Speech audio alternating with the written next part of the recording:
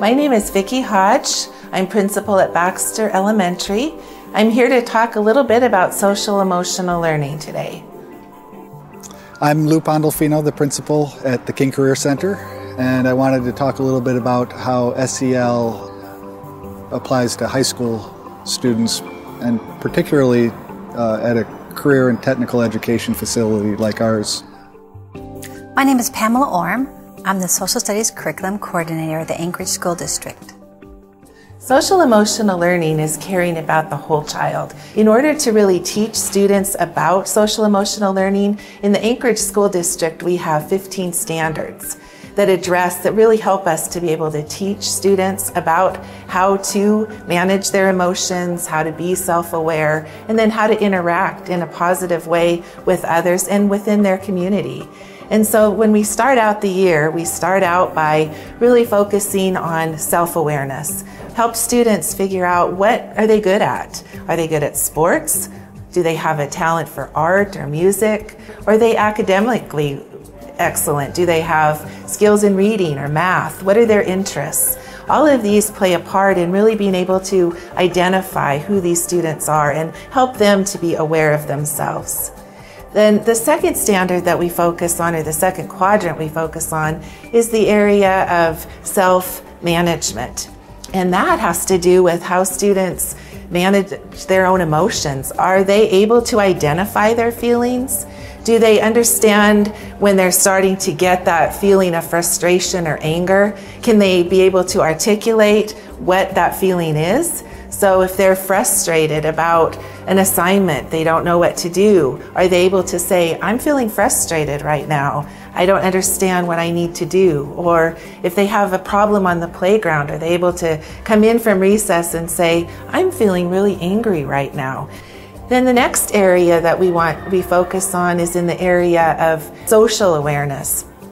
So getting beyond themselves. How are students able to look at another person? Are they able to show empathy for that person? Are they able to really be able to look at them in a way that they are accepting of their feelings and their emotions? And so how do they interact with others? Are they able to look at social cues? And if somebody's looking very mad at them, are they going to just go on and on and on? Or are they going to be able to say, oh, I need to take a pause here and really hear what this other person is saying to me? And so that is all about being socially aware. So teaching students how they interact with others. We focus on face-to-face communication skills, working with people and for people, and I think that high school students interact best with each other and with their teachers and with industry when they have that real life experience. So our students get off campus, they go into jobs and careers and practice those skills. And I think it's all tied into social emotional learning. How to relate to people, and how to present yourself in a way that's effective, and it's what employers want. And we focus our attention on nurturing those skills with young people. In the spring, the Anchorage School District adopted the Common Core state standards. The Common Core added a new dimension to our standards with the goal to produce 21st century skills and prepare students for success in their lives. We are no longer being guided by just reading and writing standards. There's a complexity of social and emotional skills that need to be taught. As we start to unpack these new standards, we found a clear correlation between the Common Core and social and emotional learning. We've just produced a new second grade reader for social studies. It focuses on the city of Anchorage. In the process of unpacking this new Common Core standard, our teachers found a naturally strong correlation between the Common Core and social and emotional learning. We have highlighted this connection in the lessons that support this reader. Through our alignment, we have learned from our teachers the benefit of the building block support that social and emotional learning provides, and how together they produce strong outcomes in the classroom. We recognize that components of social and emotional learning provide a clear foundation for students to successfully achieve the Common Core standards. Let's look quickly at one second grade example. Common Core Writing 2.3. It states, the student will write narratives in which they recount a well-elaborated event or short sequence of events. Include details to describe actions, thoughts, and feelings. Use temporal words to signal event order and provide a sense of closure. Now let's look at social emotional learning, self-awareness, I am. Students demonstrate awareness of their emotions, recognize and label emotions and feelings, describe their emotions and the situations that cause them. It's clear these directly support students' ability to complete this writing task. It also guides the teachers in terms of class discussions.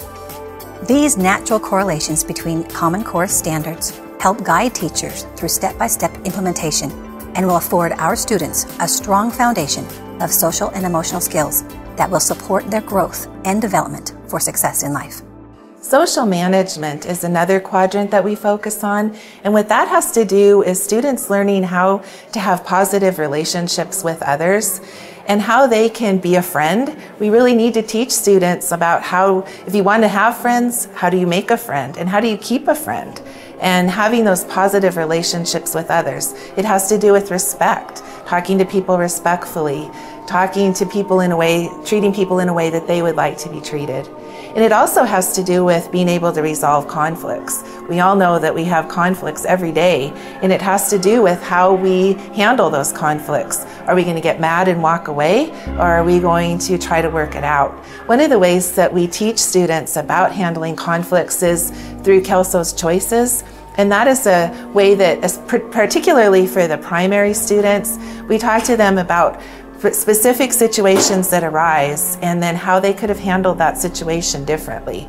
For example, if a student pushes another student, what could they have done differently? Could they have walked away? Could they have ignored what made them upset? Could they have told an adult? Could they have talked it out with the student? These are all ways that students can think about other choices they can make other than to react in a negative way by either yelling at the person or by shoving them or getting into a physical altercation. The K-12 focus in the Anchorage School District on SEL is important. In high school, we see it as the culminating step for preparing students for business and industry and careers in post-secondary education. We realize the importance of SEL. We know that employers insist on employees having those skills. We know students will be more successful in post-secondary endeavors, both technical schools, colleges, or directly into the workforce if they have strong SEL skills. So we'll continue to focus on building those skills in our students. And so really social emotional learning really is, it's teaching students how to be self-aware, how to manage their own emotions, how to meet their social and emotional needs. And then when we've done that, we have happy learners. We have students that can focus on academics because they're not sidetracked with a lot of other issues. And because of that, our test scores are higher. We have noticed a definite difference in our academic achievement. We have less office referrals. We have a positive school climate where students treat each other respectfully.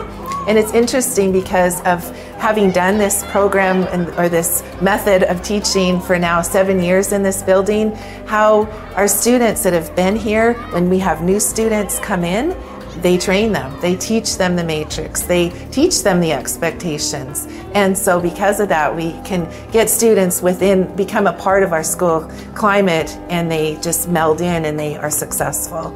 And so social emotional learning is making a difference for the students at Baxter. We believe students are better adjusted and more engaged in their academics and in school in general if they have strong social emotional learning skills. Sometimes we think that academic achievement precedes those skills, and sometimes those skills precede academic achievement, but they go hand in hand. And if we have a well-rounded student, we know that their chances of success academically go up substantially.